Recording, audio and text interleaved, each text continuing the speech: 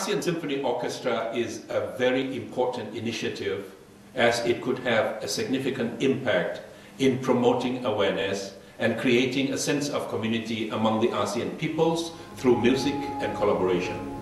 We thank the Nippon Foundation of Japan for their assistance, not only with the funding, but also through time investment, coordination, and most of all, their appreciation in the ASEAN musicians.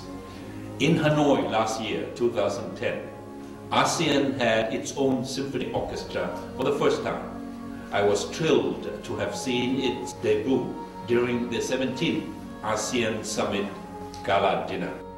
I was happy to learn that we had full representation of all ASEAN member states in this 85-member orchestra. ASEAN musical talents are equivalent to those of international musicians, something that ASEAN, all of us, can be proud of. This orchestra was initially aimed to promote and encourage the development of classical music in the region.